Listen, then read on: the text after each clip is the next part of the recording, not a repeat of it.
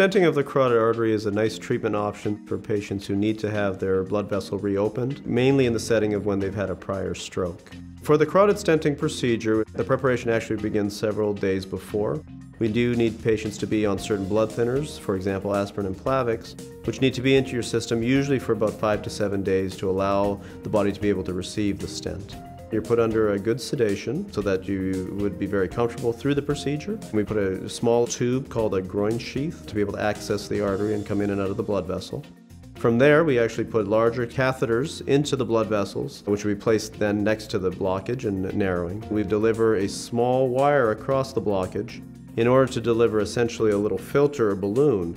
One of the major risks of the procedure is that little pieces of the blockage potentially can break off. By having the filter into place, this can capture those pieces and prevent any complications from occurring. The next step is to use a series of balloons and then eventually a stent, which is a wire mesh that's used to prop open the blood vessel. Once that's completed, we capture the filter, remove it out of the blood vessel. We ask people to stay overnight to watch for any issues, and most patients are released the next day from the hospital. In terms of the risks of the procedure, there is a small risk of infection, bleeding. There is some risk of injuring the blood vessel wall and stroke. The other major concern we would have in terms of risk of the procedure is that this in some ways is like opening up a dam on a river.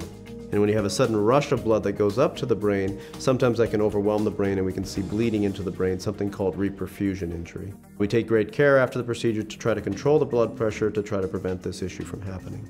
Overall risk of complications with this procedure is generally in the range of about a 3% risk of some kind of complication happening. That's why we are also very, very selective about which patients should be offered this treatment. In terms of follow-up after the procedure, once you're released from the hospital, we do like to continue to watch the stent, usually utilizing carotid ultrasounds. The main reason to watch the stent after it's being put in is that there is a small chance, about a 1 to 2% chance, of the stent reblocking over time. The excellent thing about Cleveland Clinic is we have really a fantastic team of practitioners that takes you all the way from when you first see us in the office all the way through your procedure to when you're having your follow-ups.